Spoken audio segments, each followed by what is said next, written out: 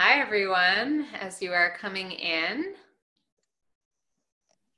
welcome. If everybody wants to, I'm Jada from Boober. This is Julie Rosen, IBCLC, Board Certified Lactation Consultant. Hi, We'll everybody. tell you about ourselves in a little bit. While you're coming in, can you just let us know when you're due, or actually how many weeks pregnant are you if you're pregnant, or if you have a baby, how old is your baby, and let us know where you live right now and drop that into the chat while we're waiting for everybody to come in, which will be great. 35 weeks. And where do you live also? That would be really fun to hear. 38 weeks in central New Jersey, 32 weeks Jersey City, 32 weeks in Alaska. I think you're first from Alaska, 35 weeks in Arkansas. That might be our first also. 2-month-old in California, 35 weeks in Chicago, 32 weeks North Jersey, Hoboken, 36 weeks in Connecticut, 38 weeks in Carroll Gardens right near me, 6 weeks old in Orlando, 33 weeks in Brooklyn but in Boston, 39 weeks in Philadelphia, 32 weeks in Austin. So fun. 35 weeks New York City, Brooklyn, doula from Chicago, 2 months old in Philly, 5-week-old in Vermont, 13-week-old baby girl in Ithaca, 29 weeks in Park Slope nearby, hi, 38 weeks in Orange, California, 3 weeks old in New York, Carroll Gardens 2, 7 weeks old in Brooklyn, 39 and a half in Brooklyn, but in Indiana, 33 weeks in Harlem, 37 weeks in Brooklyn, 41 weeks and 3 days. That is very soon in Manhattan. We know you're gonna have a baby soon. 5-week-old in Ozone Park, 26 weeks in Pittsburgh, and 29 weeks in Kensington. Wow, that's exciting. So great to have all of you here.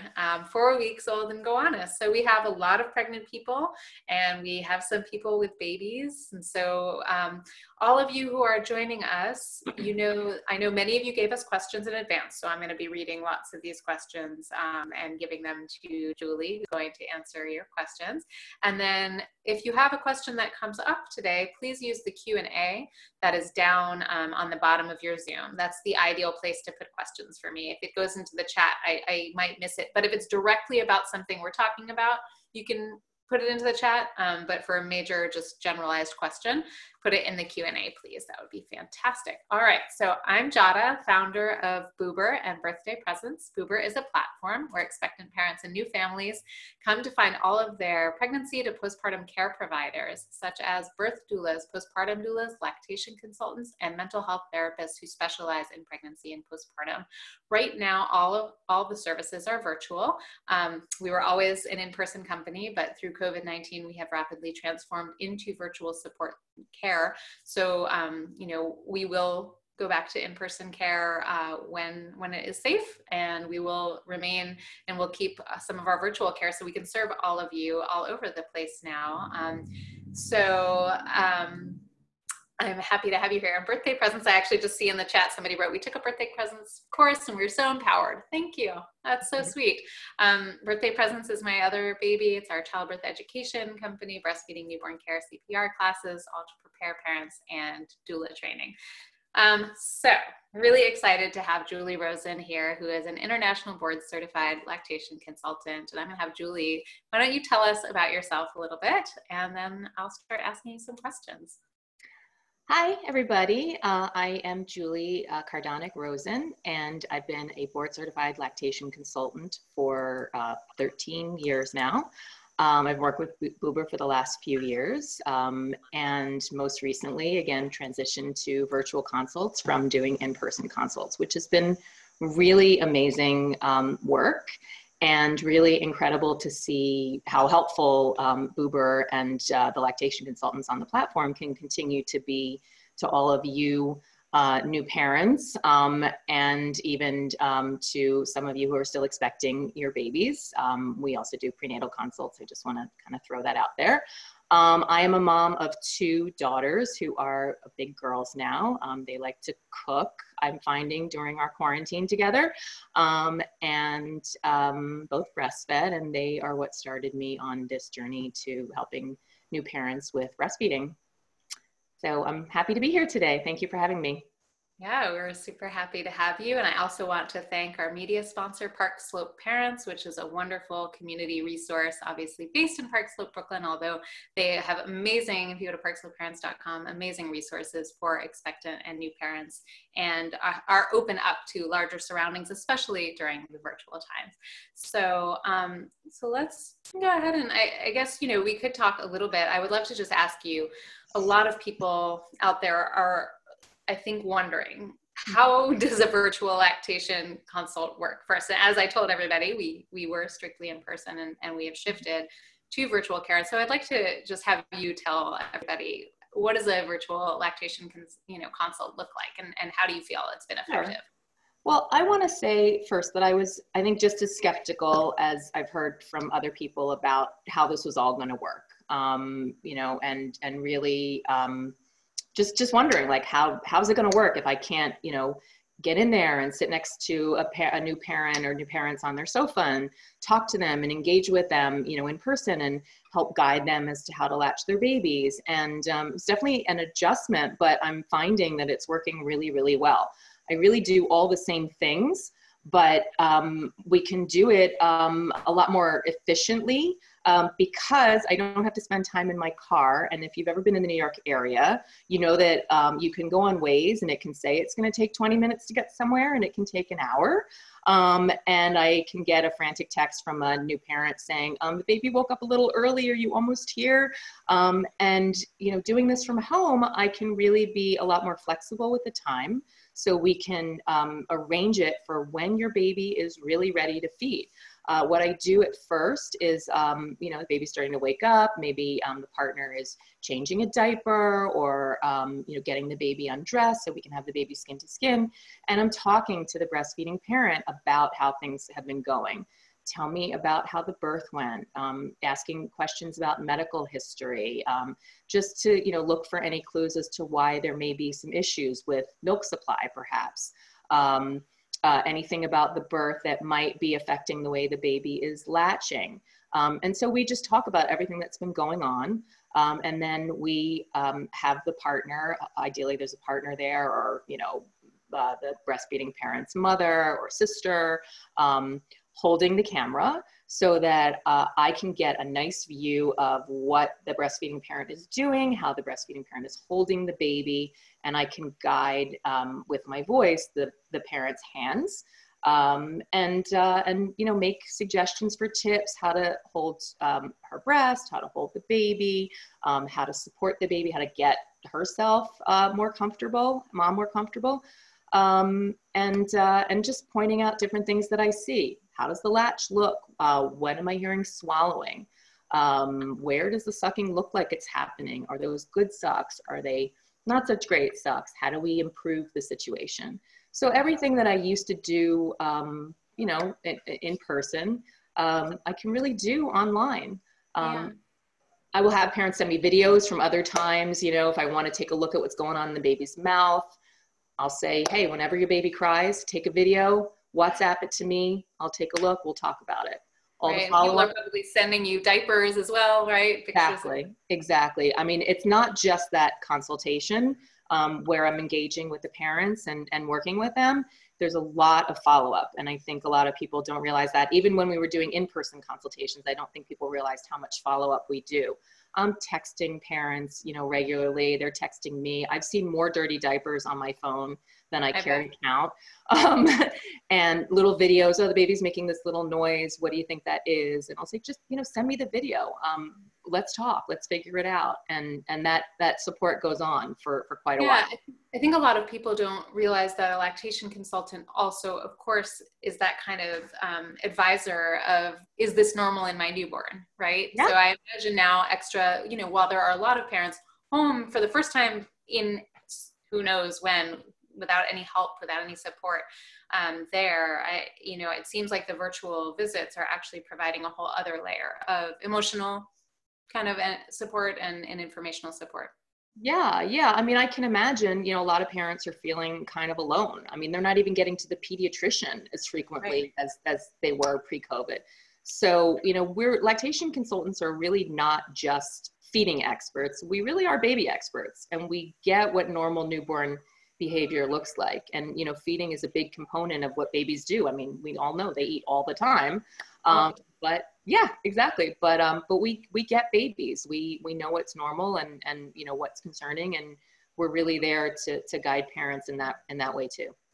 Yeah, and I think one of the other things, just for the parents out there, you know, that can be helpful if you do end up needing a virtual visit, although we should always say also, lots of babies just latch on and feed just fine. I do want to say that, right?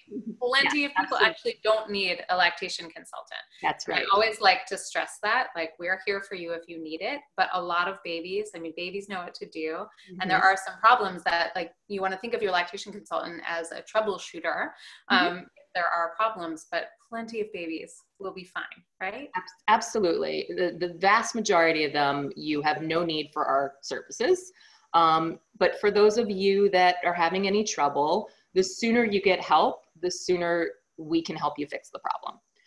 I really want to emphasize that, you know, people who wait, you know, many weeks with, let's say, a low milk supply situation, becomes harder and harder to fix, you know, the longer people wait. Things, you know, it's not necessarily insurmountable, but it's definitely easier to fix problems early on. That's actually one of the things I wanted to kind of talk to you about, was this idea. A lot of people expect that breastfeeding or chest feeding should be painful.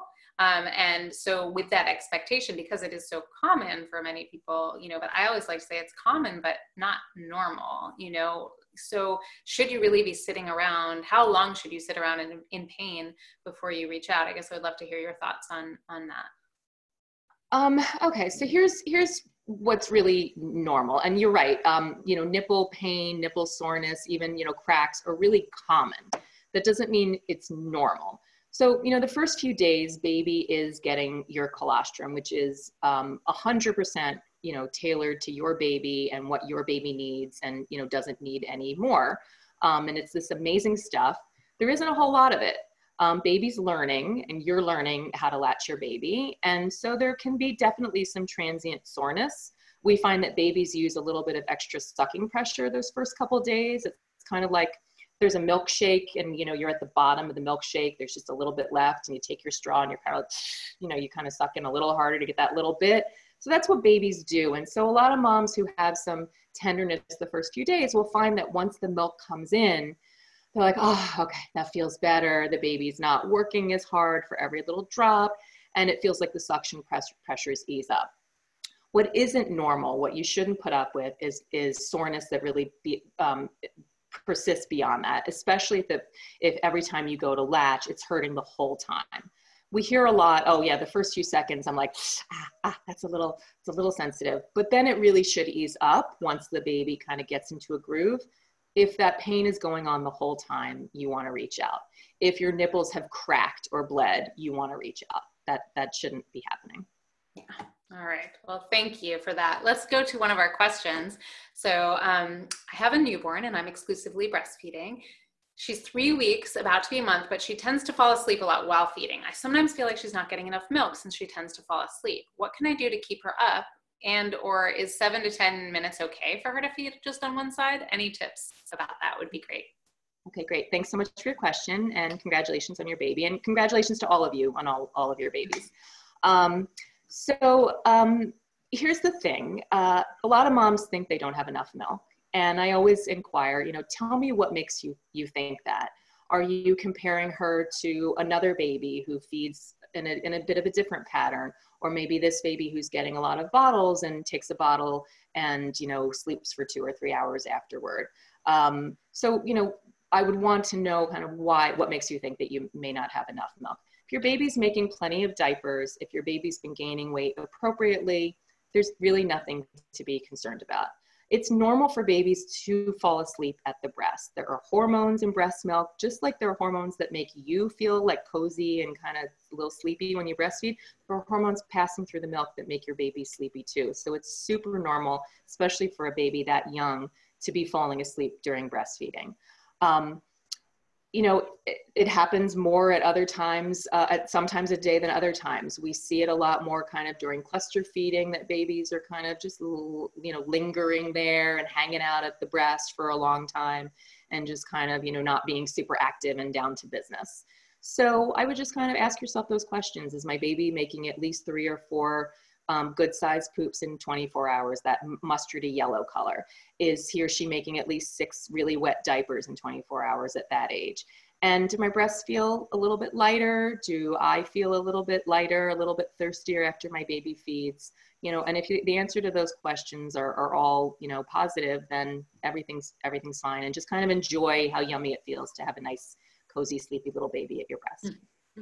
Thank you. All right, here's another question. This is a really common one. I have tried everything to increase my milk supply, increased water intake, healthy eating. I continue to take my prenatal and vitamin D, tea, supplements such as fenugreek, blessed thistle, edibles, coconut water, body armor, power pumping after every single feeding. She writes with emphasis on the F. Are they right? Allowing my baby to nurse as long and as much as he wants. I am exhausted trying to increase my milk supply. Are there any recommendations, and is there anything I'm missing? And before you answer that, I want to tell everybody we are doing a Building Your Milk Supply class on May 10th. So we will send you out that email about that. But yes, this is a really common one, right? So yeah, it really, really is. So first, again, going back to the other question, you know, ask yourself, okay, am I sure I don't have enough milk? Are you trying to build up enough milk that you're trying to fill your freezer? You know, is that your goal, or is it a true low milk supply situation where, you know, you're supplementing and you're really trying to build your milk? And, you know, kudos to you. It sounds like you're really working your tail off to try to, you know, increase your milk supply. And, you know, it sounds like you're doing all the things. One thing I just wanted to point out is fenugreek doesn't work for everybody. And in fact, it's contraindicated for some people. Anybody who has a thyroid issue, any issue with blood sugar regulation or a ragweed allergy really should not be taking fenugreek. So just, you know, something to consider, that fenugreek isn't for everybody. You know, I think, like I said, you're doing all the things you can do. And to a certain degree, you know, everybody's physiology is a little different with regard to milk supply. And you'll hear some moms say, oh, all I had to do was drink the blue Gatorade before I pumped, and I doubled my output at that pumping. And it's like so frustrating because you do the same thing and, you know, it's not working for you. So, you know, this is a situation where there might be some issue. You know, if there's a true low milk supply situation, you've been doing all the things, you've been pumping, and your baby is feeding effectively. You know, he's got a good suck and he's doing all the things he's supposed to be doing, and it's just not working. There may be something about your physiology that it's just not, you're not responding to all of this good stuff that you're doing. One thing I want to point out is we do need a baby who's nursing well. So keeping a baby on your breast for hours at a time may not really be helping you, actually, especially if the baby is not really feeding actively. I think a lot of people think if the baby's mouth is on my breast, it means I'm going to increase my supply, but that baby really has to be sucking. You know, this is where pumps can actually be better than the baby in terms of increasing supply. A pump doesn't get tired, it doesn't fall asleep, it doesn't get bored. It keeps going as long as you keep it going. So in some cases, it's better to spend your time using the pump than have a baby just staying on for a prolonged period of time and not actively sucking. Thank you. That was a great, thorough answer. And yes, can be really, really, really challenging, especially, you know, I guess we always ask that question, are you putting that baby to the breast enough? Because sometimes we're just not feeding enough. But like you said, if you're doing all the things, I love those different suggestions you give. So here's another question. My baby is 2 weeks old and I've had to triple feed, breastfeed, pump, and bottle feed to make sure she's gaining enough weight. She's gaining weight, and now I'd like to wean her off the bottle to exclusively breastfeed. Sometimes she breastfeeds well, but other times she doesn't latch. Any tips for going back to the breast? Okay. So first of all, kudos to you, because triple feeding is a lot of hard work. It's basically like feeding triplets. And we all can imagine how hard that would be. So that's terrific that you've really worked so hard and built up your milk supply, and now you're trying to wean off. So in terms of getting the baby to take the breast, her state, her demeanor is really, really important. And if she is, you know, if you're bringing her to the breast at a time that she's super hungry, she's going to be less cooperative. You want to have her kind of waking up at the breast. So, you know, right when she's sort of stirring out of her nap, it may actually be a good idea to not change her diaper at that point, because that might be too stimulating, might make her too upset, too awake. So if you find that there are times that she just won't take it, do that. Bring her to the breast when she's kind of just waking up.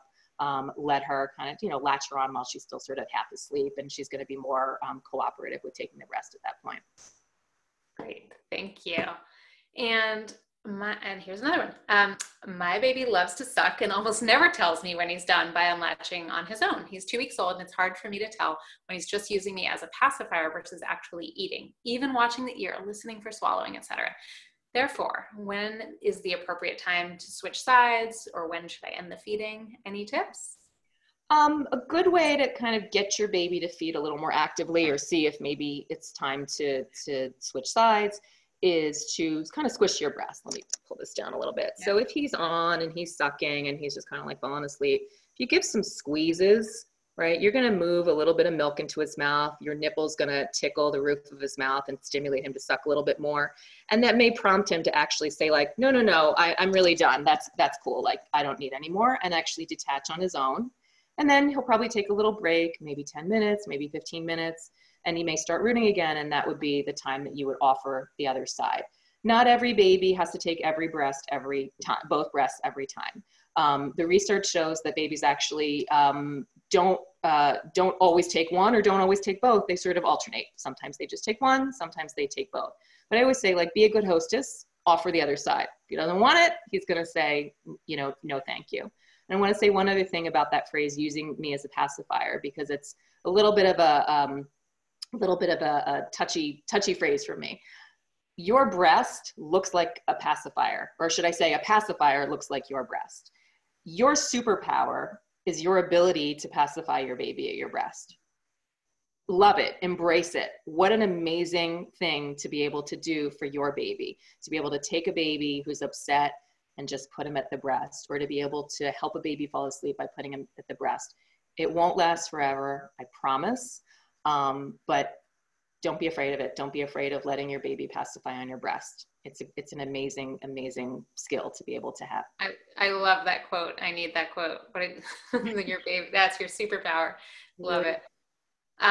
So this is a question. We have some people in the healthcare setting. Any special precautions to take while pumping in the healthcare setting upon returning to work during COVID-19? Yes. So first of all, I want to say thank you to everybody in healthcare nowadays. You're incredible. I can't even express how grateful those of us who are sitting at home are to those of you in the healthcare setting. So thank you. And the answer is yes. You want to take a little bit of special precautions. So you want to wear a mask when you're pumping. And if you're wearing scrubs or PPE or anything like that, you want to kind of, lift it up over your head or remove it and have that away from your pumping setup. You want to make sure to wash your hands really, really well before you go to pump. And then you also want to wash the pump parts, in between uses, the way that you normally would. Again, hot soapy water. You don't have to boil every part every time. We don't have to do that. We don't have to go to that extreme. Definitely take everything apart and wash it really, really well. Just always wash your hands before you pump in general. For every mom should be washing her hands before she pumps. Thank you. Now we have a question from the group. What does green poop mean? Good question. Green poop could mean absolutely nothing other than, look, there's green poop. It's normal to have an occasional green stool, 100%. Consistent green stools can indicate a little bit of a sensitivity to a food that the breastfeeding parent might be eating, or if the baby's old enough, something the baby's eating him or herself. It can also, if it's copious and it's very frequent, and that's all you're seeing is green stools, it can indicate that the baby's getting a lot of high lactose milk. That's traditionally called like a fore milk, hind milk imbalance. And basically what that means is that the baby is getting a little bit overwhelmed with lactose. Milk that's a little thinner, a little waterier, has a higher lactose content, and the baby may just not have enough lactase enzyme in his little system to digest all of the lactose. So sometimes you see that as green stools. But as long as your baby is not bothered by it, is gaining weight well, which in general babies are. Babies gain weight, I want to emphasize this, by the amount of milk they take in, not because they stayed on the breast for 45 minutes and got extra hind milk. That is like a big fat myth that the woman, Chloe Fisher, the midwife who came up with this concept, wishes that she hadn't, or wishes it hadn't been so, so misapplied. So as long as your baby's gaining weight, those green diapers are just a variation, and don't worry about them. If your baby's uncomfortable, unhappy, miserable, because baby's really gassy, because a lot of extra lactose can ferment and cause gas, then you might want to do things like block feed, breastfeed your baby twice on one breast before moving to the other breast for the next 2 feedings. You know, that's a suggestion, but I'm loath to suggest block feeding in the first few weeks while the parent's milk supply is still adjusting, because sometimes block feeding can drop the milk supply too dramatically. Okay. Thank you. So we have a question from somebody who is breastfeeding their baby every 3 hours, now has switched to every 2 hours during the day in order to have him hopefully sleep longer at night, get a little longer stretch than 3 hours. But it seems at the end of the day that my breast milk seems to run out and my baby is not fulfilled. What can I do? Good question. A lot of women do feel depleted in the evening. And that's typically when cluster feeding happens. So baby has been, you know, going reliably every couple hours with nice little naps. And then suddenly baby wants to eat for, you know, from like 4 to 8 o'clock. And by the time you get to, you know, 7:30, you feel like you have empty gym socks in your bra. So the answer is just keep feeding the baby. Cluster feeding is really, really normal. In general, the emptier your breasts are, the higher the concentration of fat in the milk. And so typically after a cluster feeding period, your baby is going to go a longer stretch of sleep at night. As long as I would say, as long as your baby's happy to go back to the breast and isn't complaining and looking at you like, there's nothing left, what's going on here? Just keep putting your baby back to the breast. If your baby's getting really, really fussy, you know, maybe pumping and offering a bottle at that time, or maybe making sure to sort of have a little bit of extra hydration right before. Some mothers have reported that having like a big glass of coconut water around 4 o'clock has helped them boost their supply a little bit in the evening. But in general, that's a really typical pattern that we see that goes on from about a week or 2 to about 3 months or so. And it's designed for your, you know, so that your baby will kind of tank up in the evening and then hopefully go that longer stretch of sleep. So sort of look for that silver lining of hopefully the baby will do a longer stretch of sleep after that cluster feeding time. Thank you. So we have a few questions about blebs and clogged milk ducts. So I'm going to ask one that just came in through the question.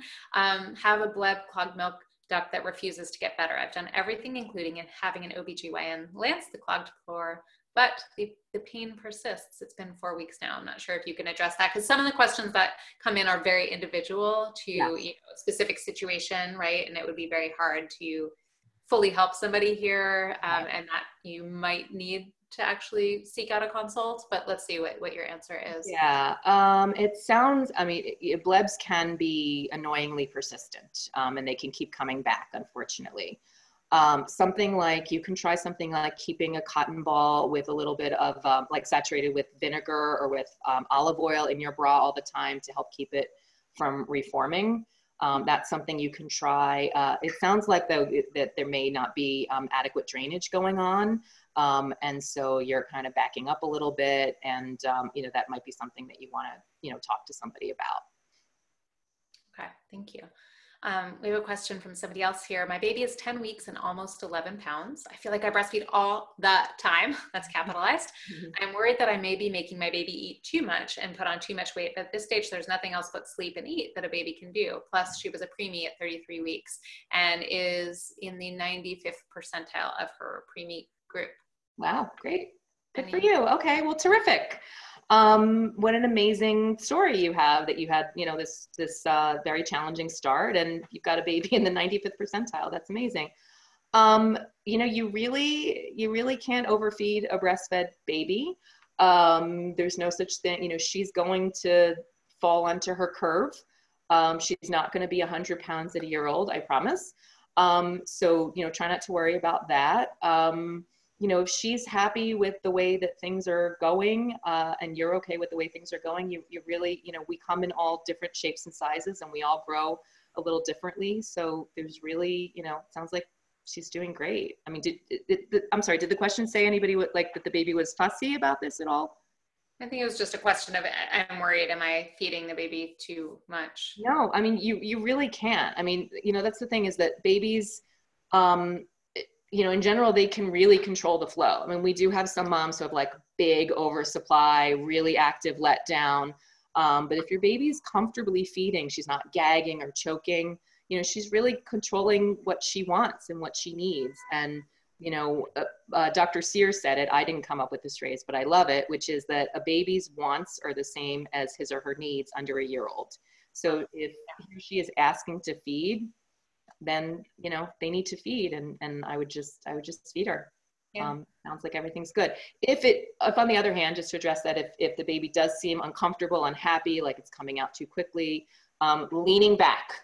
It's like the easiest thing in the world to do, and it can really work. Just, you can Google laid back breastfeeding, cuddle your baby in like that, and it just takes gravity out of the equation a little bit, makes a very fast flow a bit more manageable for baby. So, you know, something to try.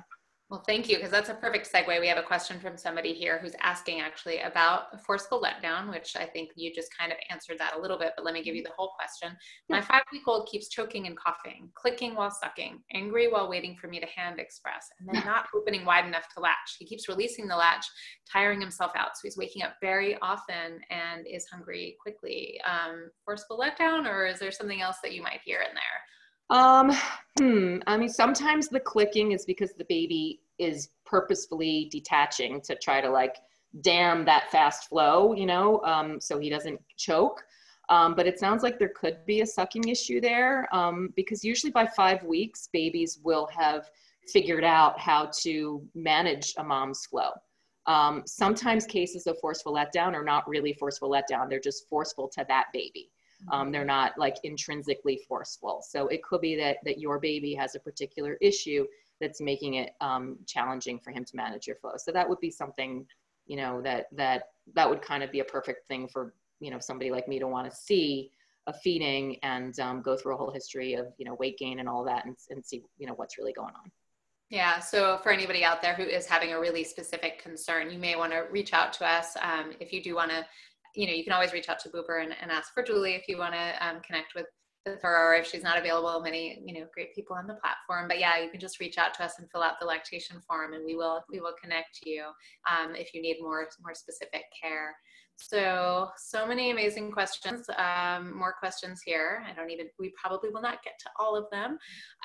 So there's a question about nursing newborn twins due in the first week of June. So if you could talk a little bit, just a few basics about twins and getting ready. Yeah, that's amazing. You know, how things go is kind of going to depend on when they arrive, right? So if they're full term, you know, ideally you want to breastfeed them right away. If for any reason they have to be, you know, if they're a little preterm, then they have to be taken to the nursery for a bit, maybe spend a little time there, or have any issues with jaundice and have to be separated for any reason. Very important to pump.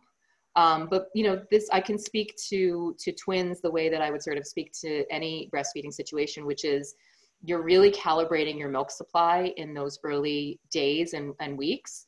And so the more you nurse, the more you pump, if you're separated from your babies, the more milk you're gonna have. And, you know, many moms can make enough milk to feed 2 babies, even when they only have 1 baby.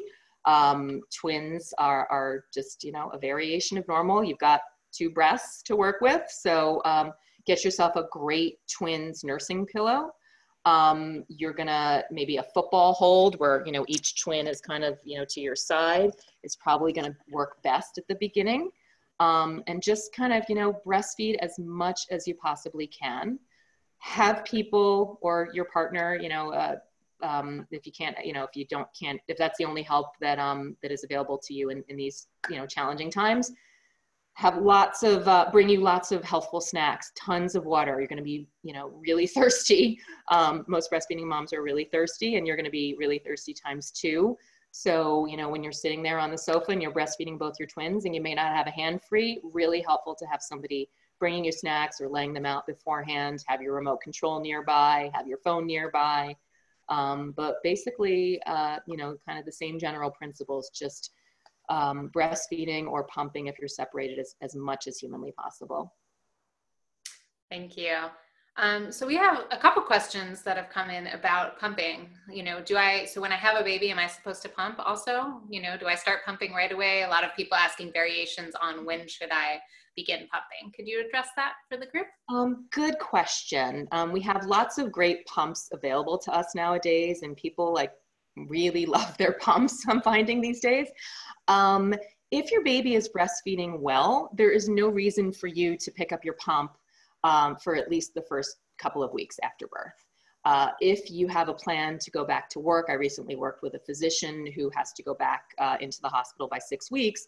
She needs to start pumping around, 3 weeks to start putting away a stash for that first day that she's in the hospital and she's working. But in general, no. I mean, a well-nursing baby is going to be enough to stimulate a good milk supply. If you have to be supplementing your baby, that's a different story.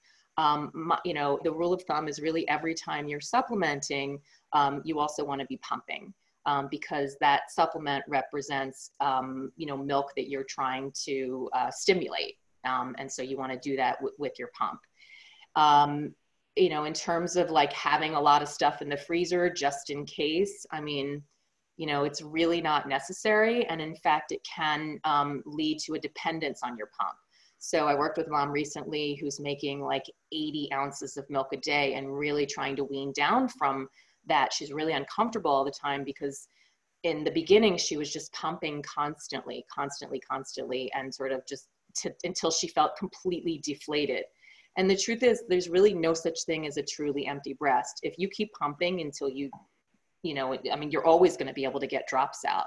And so what you're doing is just telling your body, no, I need you to feed like quadruplets, and it can be really hard to get out of that cycle once you get into it. So I would say, unless you have to, stay away from your pump for the first few weeks. And then if you're going back to work and you want to start creating a stash, maybe pumping once a day in the morning when you still feel pretty full after a feeding. People who are breastfeeding or chest feeding tend to feel the most full, kind of early in the morning, 8 o'clock. And that's because the milk making hormone peaks in the middle of the night after you've gotten some sleep. Also, you're not getting a lot of sleep, I know, but after you've gotten some sleep, it does help your body to start to produce more milk. Your prolactin's really high. And so a lot of moms find that they're able to pump off an ounce or two after a morning feeding, and you can start creating a little stash that way. But pumping after every feeding or many feedings, and unless you're supplementing your baby, is not really advisable. Yeah, thank you. So somebody asked that my son is now 6 weeks. He's been feeding for 30 to 45 minutes each session. He's actively sucking the whole time, and I know he's getting a good amount of milk. Is this normal, or could this be a growth spurt? Because those feeds are longer. Yeah. If your baby was feeding, for shorter periods of time and now has ramped up to 35 to 40 minutes, around 6 weeks, there's a pretty significant growth spurt.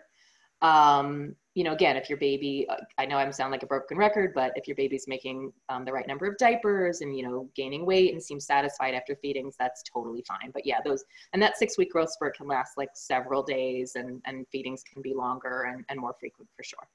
Thank you. But like all things parenting, it will pass. Right. So somebody was told, starting at 30 weeks, to take a soft and new toothbrush and brush the nipples in the shower to help prepare the nipples. Is this an old wives' tale, or is there anything I need to do to prepare? It is absolutely an old wives' tale. It is a really uncomfortable old wives' tale. Please feel free to ignore it. Please do ignore it.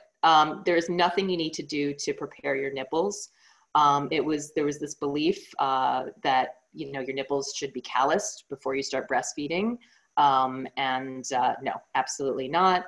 We don't want to be doing that to our nipples. 100%. I I found a book from the 40s that talked about using steel wool to brush your nipples. Can you imagine? And then to air dry them in the sunlight. Anyway, we know that, yes, don't do that.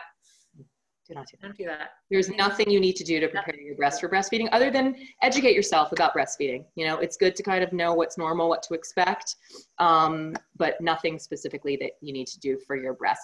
Even, I just want to say this, it wasn't asked, but even for those parents who have inverted nipples or flat nipples, there were certain exercises that used to be recommended, and those are not recommended anymore. They have not been shown to be beneficial at everting nipples, at pulling out nipples. There is a product, and I'm not on anybody's payroll, so I'm not shilling for this product, but there is a product that some parents find really helpful, and they're called supple cups. And if you have a truly inverted nipple, you may want to look into this product. There are some parents who've had success using it in the last few weeks before birth to try to help invert an inverted nipple, because truly inverted nipples can present a little bit of a difficulty for a baby in latching on. So that would be kind of the one exception to, you know, there's nothing you need to do to prepare your nipples for breastfeeding. Speaking of that, somebody had an interesting question here whose family is from Italy, and they were wondering about the silver nipple, the sterling silver nipple covers. That Silverettes. What is that called again? The silverettes. Yes, silverettes. Can you talk about that a little bit if you have any experience or no? They are phenomenal, but they're expensive. They're like $60 for two, and they are really great at healing difficult nipple wounds. Silver has antibacterial properties, and I did have a client recently who used it and on the advice of her midwife, actually, and then she came to me for help with latching afterward. And she said in 24 hours, it did more than everything else that she had done over the previous few days. So, you know, if somebody feels like spending the money to have something like that in the house and they do suffer damaged nipples, it's a really great product. Interesting. I'm glad to hear. But if somebody really is dealing with majorly damaged nipples, that is really an indication that they need to solve the latch, right? Yes, 100%. Absolutely. You know, I feel like people are always asking, like, how do I cure that problem, right? And we do want to do things to help heal. But we also need to fix that fundamental thing. What caused that in the first place, right? Yeah. I always say if nipples have gotten bad enough that you're ordering silverettes, you need to speak with somebody, right. because it's probably going to get that bad again once you start. You know, if you've taken, let's say, a break from breastfeeding and you're just pumping, you don't want to get into that situation again. So I do recommend reaching out if nipples have gotten that bad. Yeah.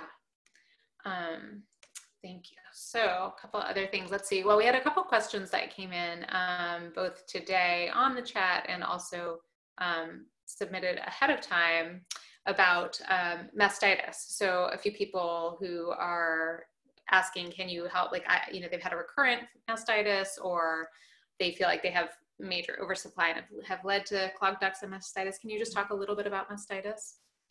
Yes. You know, unfortunately, some people are just prone to it by virtue of having a lot of milk. And so they can't really go kind of, you know, like if their baby starts sleeping through the night, you know, or sleeping a longer stretch, they wake up and with a bad clogged duct and end up developing mastitis.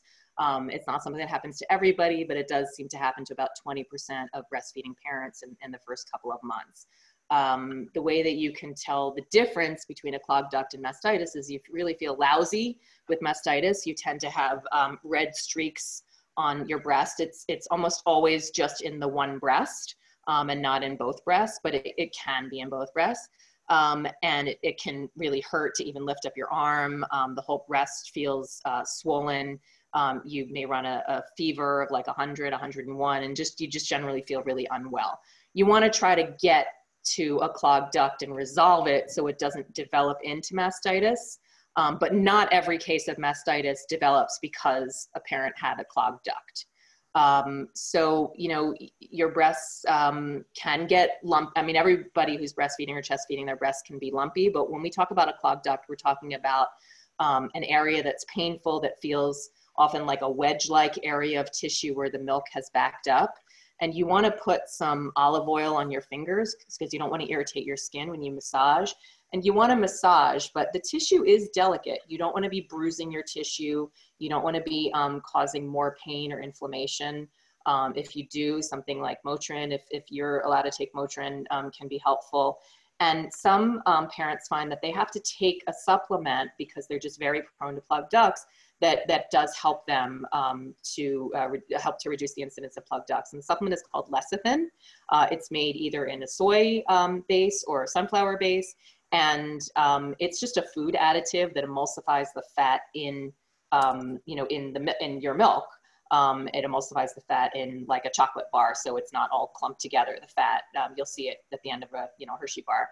And so it can help to kind of break up those clogs and even prevent them. Some people say choline is also a supplement that you could take that's rich in lecithin if you can't find the lecithin. So, preventing them, working on them when you get them so they don't develop into mastitis. And then, making sure your baby is nursing effectively, a baby who's not, draining the breast well, taking out enough milk. And I always say, draining doesn't mean to complete empty. Your breasts are still going to feel a little bit lumpy, and that's very normal when you're lactating, but where the baby is effectively feeding. You don't want to be using a ton of heat all the time because that can increase inflammation, but targeted heat on that plug. And my favorite heat pack is to take one of your baby's diapers, fill it with water, put it in the microwave for like 20 seconds, apply the wet side, make sure it's not too hot, but apply it to the plug right before you massage and pump or breastfeed your baby, and that can help loosen up the plug. If you do develop mastitis, you want to call your care provider because it can worsen into something called an abscess. Some cases of mastitis can be managed, just conservatively with more breastfeeding, more pumping, massaging out the clogs, drinking a lot of fluid, resting as if you had a virus, and others do need antibiotics. Often what will happen is you'll call the OB, they'll call in the prescription. Most of the time they don't require that you come in. You'll have the prescription. And if things are getting worse or they're not getting better within a certain period of time, and again, your OB can tell you what that is, then you will take the prescription. So hopefully that answered the questions. Thank you. General questions about mastitis. So many questions here, but we have to finish up. So I'll give you one more question that came in from a lot of different people about what they can eat while lactating, while breastfeeding. So some people had the question of, can I drink alcohol? When can I? Can I drink caffeine? What about all the stuff you told me not to eat when I was pregnant? Can I just start eating that right away? And what about, if my baby has an allergy, how long do I have to stop a food? Just general, if you could kind of address all of those general food and drinking questions. Sure. The good news is that anything that you couldn't eat when you were pregnant is totally back on now that you're breastfeeding.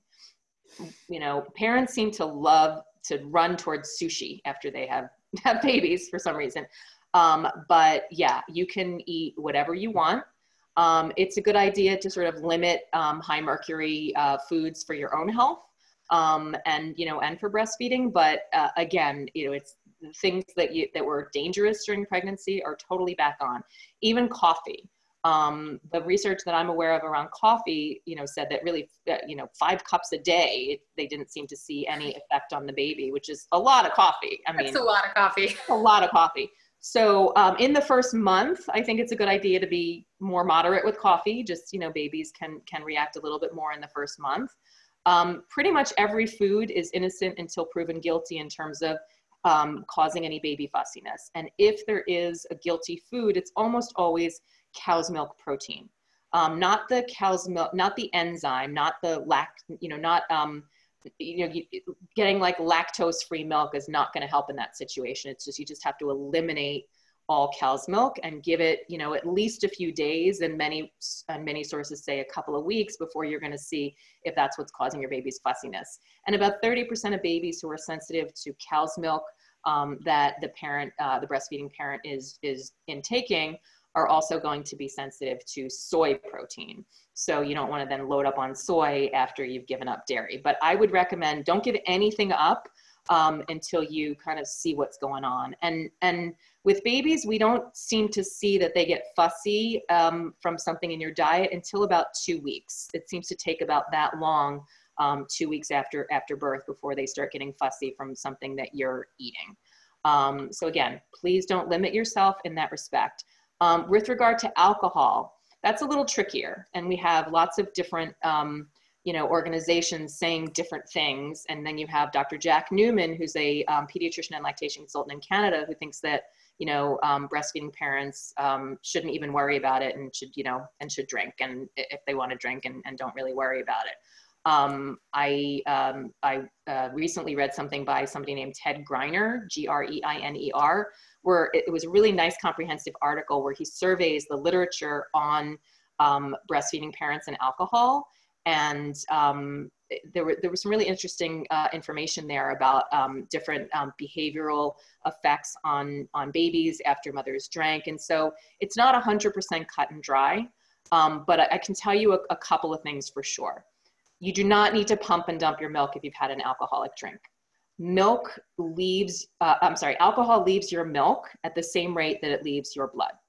And so it doesn't just like fill up your milk as though your milk are these, containers for alcohol. And if you just kind of pump it out, it's all gone after 5 minutes. It doesn't work that way. And it peaks in your, if you have a drink, it peaks in your milk around 30 to 60 minutes after you've taken that drink. The amount of alcohol that passes through is really very small. It really, really is. So, in general, very moderate, mild to moderate drinking is really not going to be a problem, is kind of what most sources say. Certainly not a long-term problem. But if you're concerned, you might want to time it so that you are drinking that glass of wine while you're breastfeeding, or right. That's what I always say, like while you're actually breastfeeding is the best time, right? But it culturally might look a little off, but whatever. That's multitasking right there, right? Baby in one arm, the glass of wine in the other. I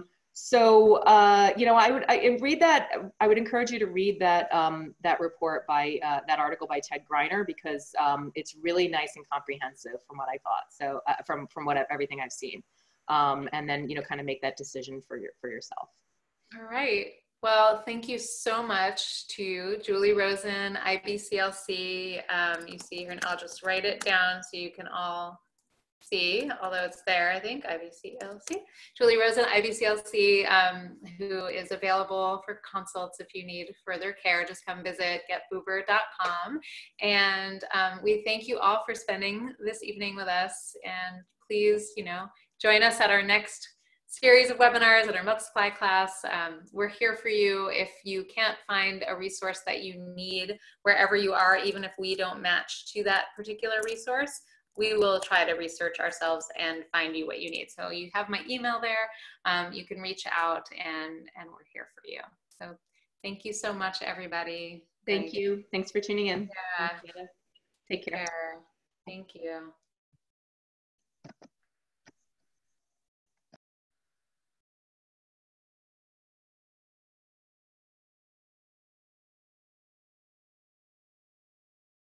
Oh, I'm so glad. Yeah. Let me know if this was helpful. I always like to hear how these webinars have been going for people as you're signing off. Oh, good. Thanks, Katie. Thanks, Bernice and Charlene. And anything else you want us to do a webinar on, tell us what you need.